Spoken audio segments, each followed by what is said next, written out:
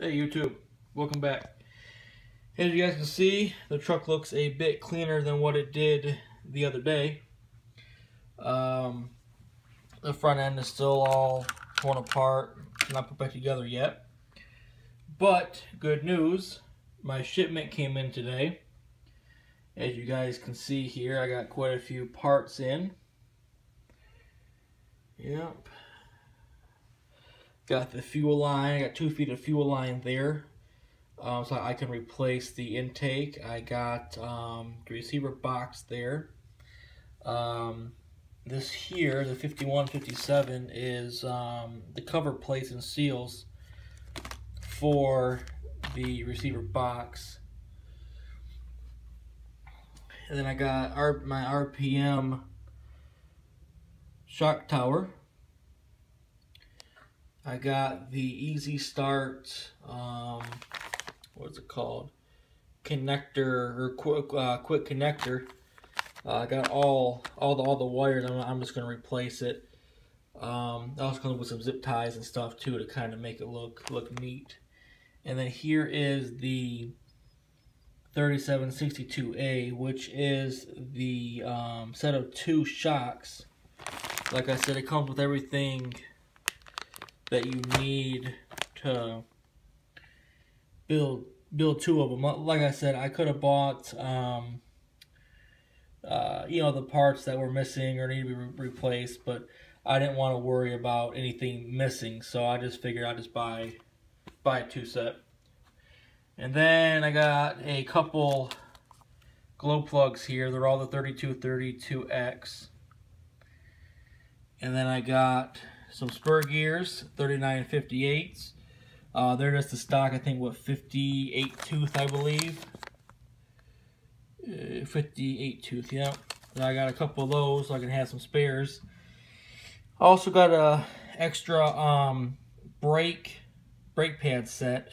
The ones that I got in there now are fairly new, but I don't know what caused my last pair to fail. I'm thinking it was due to the wet conditions. So I just went ahead and purchased another set of them. This way, if it does happen, I have them ready to go. All I gotta do is just replace them. And then, last but not least, I got the front stock skid plate.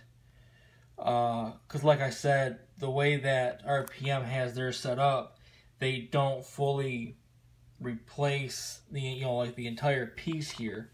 They more or less just reinforce it around this area here, which is fine, but it still looks goofy. You know, the front end still looks kind of funny, especially with that broken piece in there.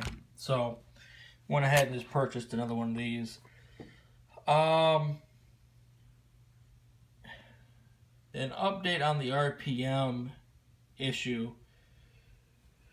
I didn't call RPM. I actually called the hobby shop that I purchased my RPM skid plates at. Let me get the part number out for you here. This is the 80112. Is the RPM stock number. I didn't call RPM because I wanted to see what the hobby shop would tell me, or what they would do for me, if anything about this, because I was unaware that they had different different part numbers for different I guess versions or series of the trucks. Like I had mentioned on here, that this says here that the center skid plate not compatible with the T-maxx 16.8. I thought that just affected the T-maxx, but come to find out, I did some research on RPM's website, and they actually stated that this number here actually does not fit the Traxxas T-maxx 3.3, the new versions, the ones with the word maxx on the chassis, it's a different part number, which has obviously the longer center skid. So with that being said, after I found that little bit of information out, I did call the hobby shop instead of calling RPM, and the hobby shop wasn't aware of that either. So I had asked him, and I forgot what the part number was at RPM, or what the part number for RPM is for this version of the 3.3. I'm assuming that this is the second gen or whatever of the 3.3. And like I said, the hobby shop obviously wasn't aware of it.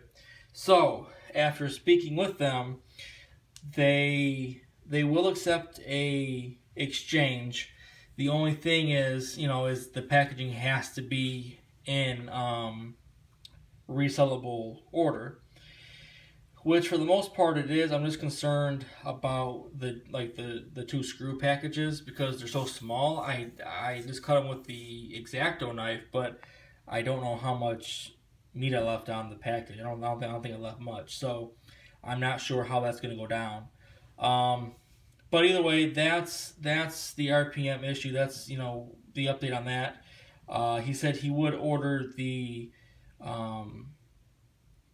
other serial number from RPM, the one that would fit. I did give him that number, the part number. Like I said, I forgot what it was, but I gave it to him. He said he would order it for me. So hopefully, he'll have that soon, and I can go and pick that up and get it replaced. But that's not a huge issue. I mean, it doesn't keep the truck from not running. So I'm going to go ahead and get this stuff replaced on the truck, get it fixed, and when it is, you guys will see it. So as usual, guys, comment, like, subscribe. More videos to come. The weather's going to be breaking here soon, so you should see a lot more videos of AJ and I, and who knows who else, outside bashing around. Thanks.